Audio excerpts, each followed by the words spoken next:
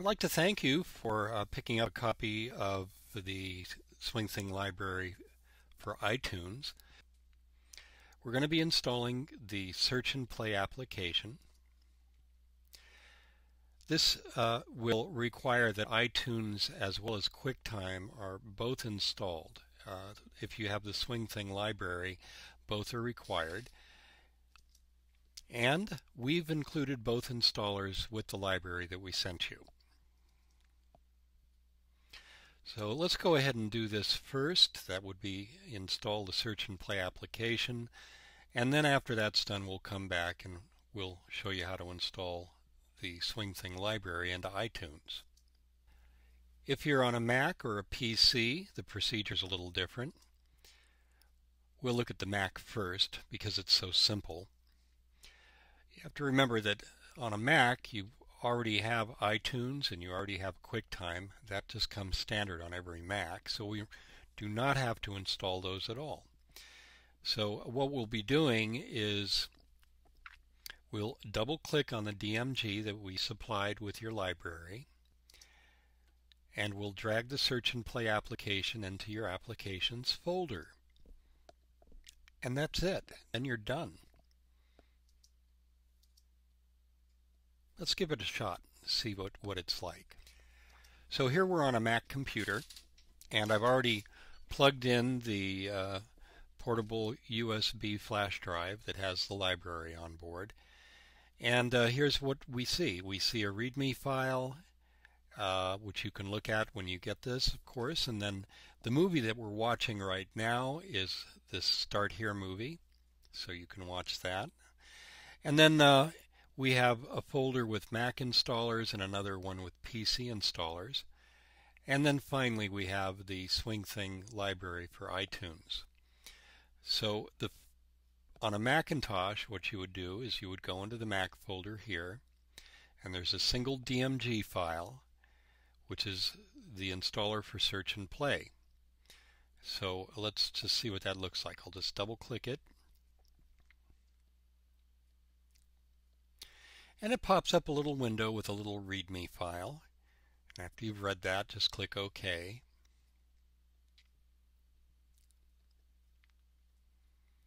And as soon as the DMG mounts, you'll see a little installer window like this. And all you do is grab this little sucker and you drag it into this folder right here, and you're done. Very, very easy. Let's go back here and take a look at the other side.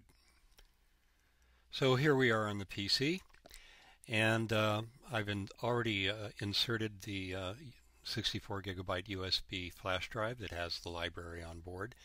You can see it right here. It's letting us know with that red line that the drive is almost filled up, which is fine. Depending on how your PC is configured, you may see a little window pop up like this, and if so, it's just asking you what do you want to do with that external drive, and I'm just going to click on Open Folder to view files. And so this is everything that's on that drive. Just like when we were looking on the Mac end, you've got a folder that has the Mac installer.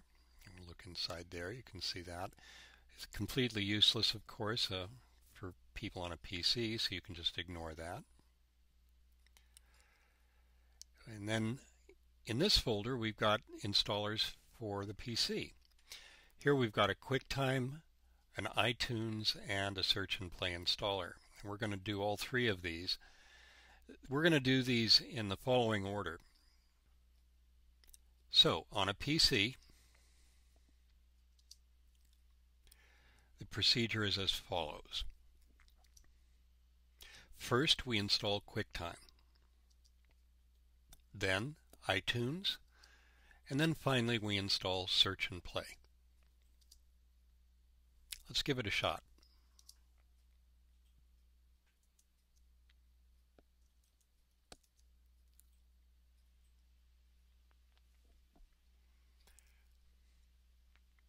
Let's go ahead and double click the QuickTime installer.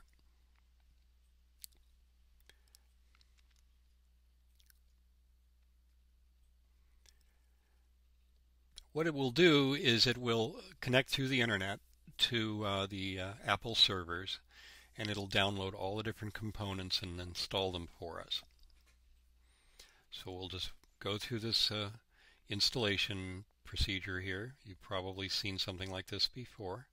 We'll just click Next, and we'll agree to their user agreement and then click Yes. Now it lets you install a desktop shortcut to QuickTime. Chances are you won't need it because QuickTime is normally called by you launch a file that QuickTime can read and it just automatically launches it, so you don't really need to clutter your desktop. You can leave it there if you want. I'm going to go ahead and uncheck it. Click on Install, and we'll just let it install right into the program folder.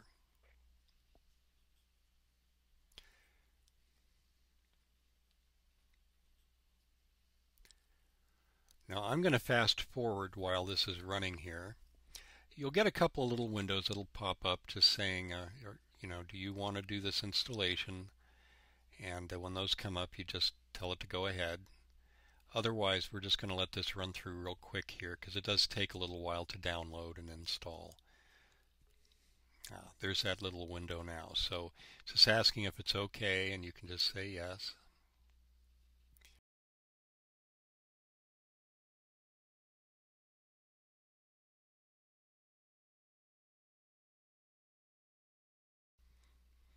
Okay, looks like it just finished up.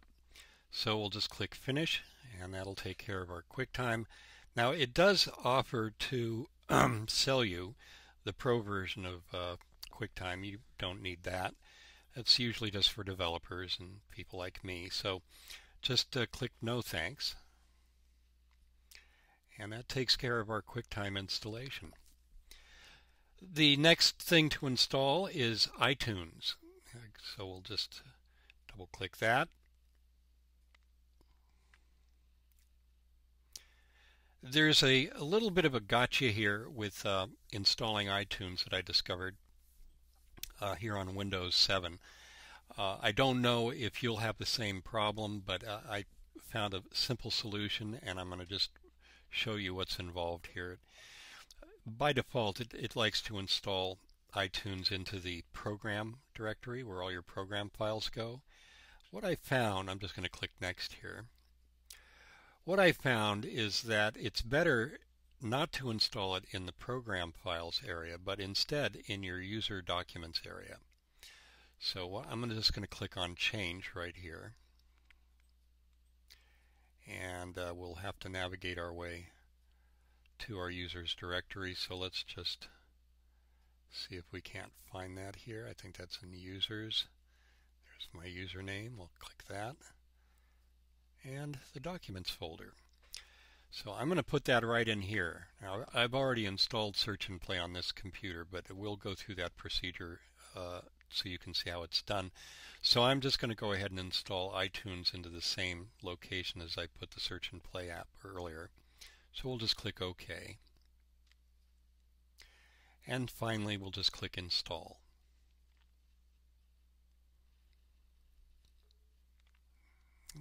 Click Yes. And I'll just speed this up again, and when it's nearing the end, we'll come back and pick up where we left off.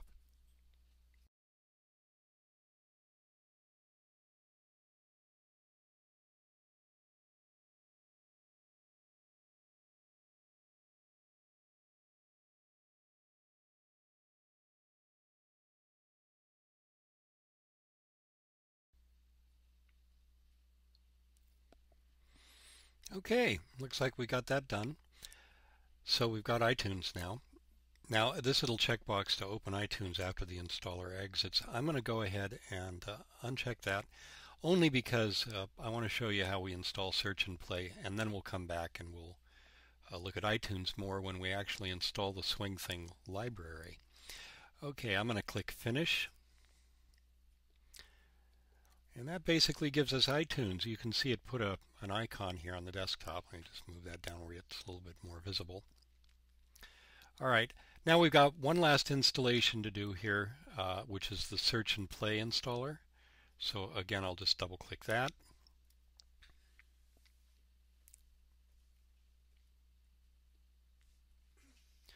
Now, if you tried to install Search and Play before you'd installed iTunes or QuickTime, it will actually not let you complete the installation until you have at least QuickTime installed. And then it would send you to the Apple website so you can do that installation, which is why I did this installation of QuickTime before anything else. Again, this unknown just simply means that Microsoft doesn't know who we are here at SwingThing, because I didn't want to pay them a fee and go through a lot of rigmarole just to get registered with them. So if you really feel insecure when you see something like this and you don't want to deal with it, then don't install our software. But we've been very careful, and there's no hacks, and it will not harm you or your computer. So I'm just going to go ahead now and click the Yes button here.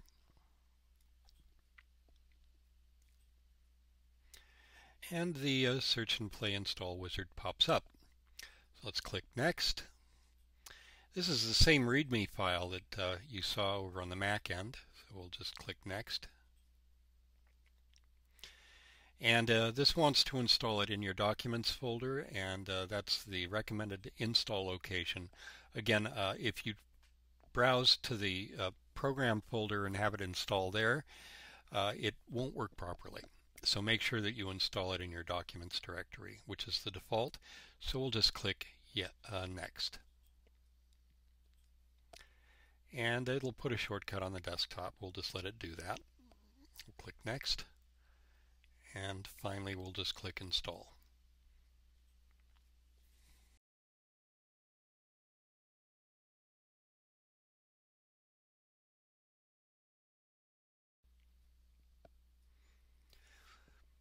Okay, so now we've got Search and Play installed. We've got all the necessary components now, and we could leave this checked and it would just launch Search and Play, but I'm not going to do that. In fact, you can launch Search and Play on your computer, and it will quickly take you to the help area so that you can see that there are some other tutorials there if you want to watch them. The only one that I strongly recommend that you watch is the Getting Started one, which is about a 15-minute tutorial, and that'll actually walk you through how you can use the Search and Play application in order to really speed up and make very efficient your searches as you're looking for SwingThing shows that you'd like to listen to. Okay, I'm going to click on Finish. So that's basically everything that needs to be done in order to install Search and Play and to get ready, everything that we needed to do to get ready to install the SwingThing library into iTunes. So backing up here now, you can see that we also have the folder here, which is the SwingThing library for iTunes. And it's a very large library. It's about 60 gigabytes. So we're going to look at installing that in the next segment here. Okay, so now we can install the SwingThing library into iTunes. The first thing that you'll have to do is to make a decision. You're going to have to decide, do I leave the library on the external drive or USB stick that the library came on?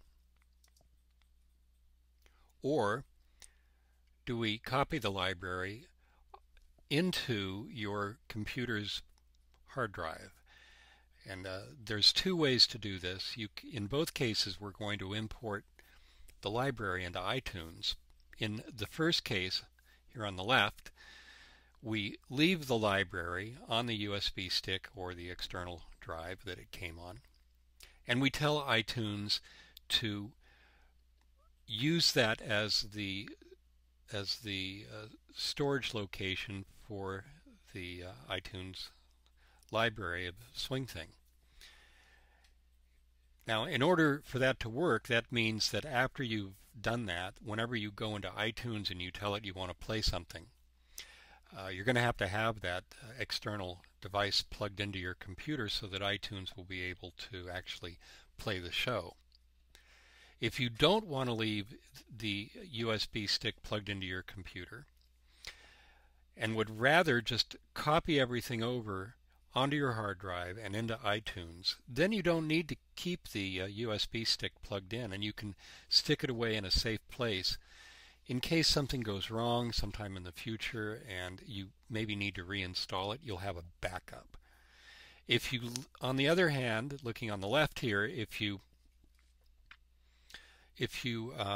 leave it on the USB stick, you also run the risk that the stick might get damaged. You know, it might get bumped by somebody while it's plugged into your laptop, for example. And if that happens and the USB stick is broken, then you'd have to come back to us to get another copy of the library.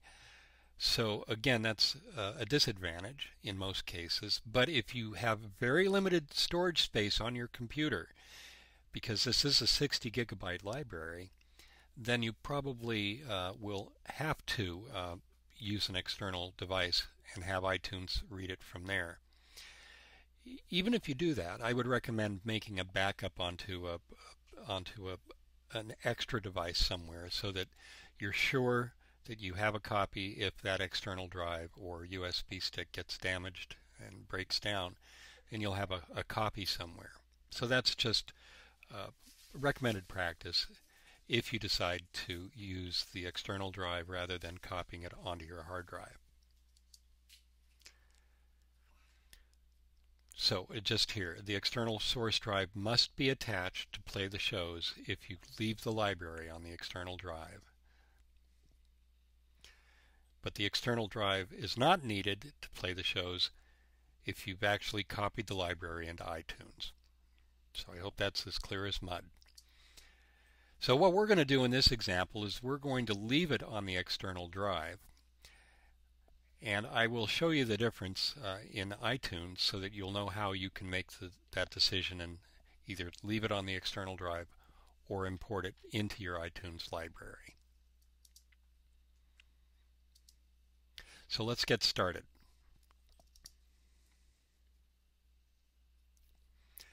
So here we are back on our PC, and what I'm going to do is I'm going to launch iTunes. This is the very first time that we've launched it, and so we'll get their user license screen here in a moment. Here it is. So you can read through that if you want, and then click on Agree. As with many programs, when you first install it and launch a program for the very first time, it sometimes takes a little bit longer to launch than normal. So we're waiting here a little bit while this loads. Keep in mind, by the way, that this PC is not really a separate PC box. This is a Mac computer, and I'm running PC software on it. So it will run a little bit slow. Now what you're seeing here is there's a tutorial that comes with iTunes, and you can come back to this at any time. And they have tutorial movies on all sorts of things. So if you're interested in learning more about iTunes, you can explore these movies at your convenience. I'm just going to close that for now. And because we don't have anything in our library yet, there are some options here. You can click here, and this will find all of the music that's already on your computer and offer to put it into your iTunes library for you. We're not going to do that in this case, but you can if you have other things. But I think the first thing we should do, just to keep it simple, is just bring the SwingThing library in here first. Now, before we do that, I want to show you that you can go into the preferences here, and I believe that on the PC, I'm being a Mac guy, I'm not real sure where this is. Let me just look here real quick. I think, there it is. Okay, under the, sorry about that, not being a PC guy. Under the Edit menu, we'll go to Preferences. And then I want to go straight over to the Advanced tab. And right here, there's a checkbox that says Copy Files to the iTunes Media folder when adding to library. So, if you want to have the library actually copied over onto your computer's hard drive, then you want to check this box. and then click OK. And then when we do the next step of actually bringing in the library, it will actually make a copy. However, if you do not want to have the library brought onto your computer's hard drive, would rather keep it on an external drive, then make sure that this is unchecked before you bring in the library. So we'll just leave it like that. And remember, that's on the Advanced tab in Preferences, and that's under the Edit menu right up here. You just go there to Preferences, Advanced, and make sure that this is unchecked. And that way everything will still live on the external drive. Okay, so we're ready to do this now. You're going to be surprised at how easy this is. All I have to do is grab the folder for the SwingThing Library for iTunes and drag it right up here.